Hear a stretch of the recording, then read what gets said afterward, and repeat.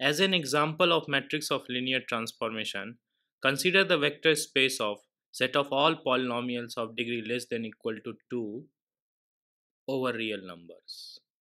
Then the linear transformation between P2 to P2 is given by differentiation. So what we will do, we will basically take any polynomial and its image will be its derivative. So in general we can see that if we have polynomial a0 plus a1x plus a2x square, it will be mapped to a1 plus 2a2x. And we will find its matrix with respect to its basis. Say we take basis 1, x and x square. In order to find the matrix of linear transformation, what we do, we will find the image of each d1, dx and dx square. So basically what we have to do, take each element of basis alpha which belongs to the domain vector space and find find the image of all the elements of basis alpha. Okay, and write in linear combination in beta.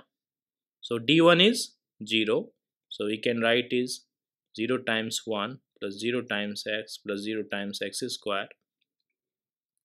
Dx is 1, we can write is 1 times 1 plus 0 times x plus 0 times x square, and dx square is actually 2x, we can write is 0 times 1 plus 2 times x plus 0 times x square.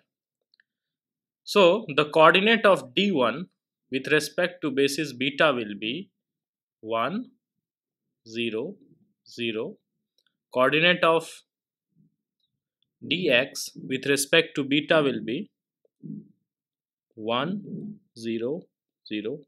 Sorry, it will be 0. And coordinate of dx square will be 0, 2, 0. Now the matrix of D with respect to alpha alpha both side will be, we have to write these coordinates in columns. So basically we have to write the coordinate of d1 in column, so we write d0 0. Then we have to write dx in column, so we will write 1 0 0, and then dx square in column 0 2 0. This is the matrix of linear transformation of D with respect to basis alpha. Both sides we have took the same basis. Now suppose the same problem with alpha is the same 1x and x square, and take beta equals to 1 plus x, 1 plus x plus x square. We want to find the matrix of T with respect to alpha and beta. So what we will do, we will again take the elements of alpha and find its image. So d1, dx and dx square, and it will be again 0, 1 and 2, 2x, and we will write it as a linear combination of beta. So what will be 0 times 1 plus 0 times 1 plus x plus 0 times 1 plus x square.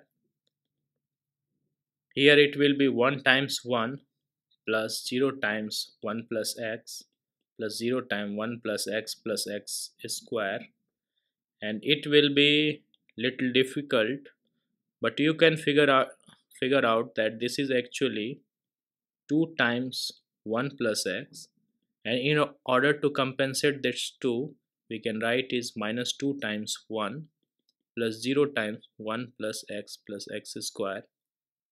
So the matrix of T with respect to alpha beta will be, write each coordinate in column, so it will be 0 0 0, 1 0 0 and minus 2 2 0. You can see that if we change the basis, the matrix will also change. Thank you for watching.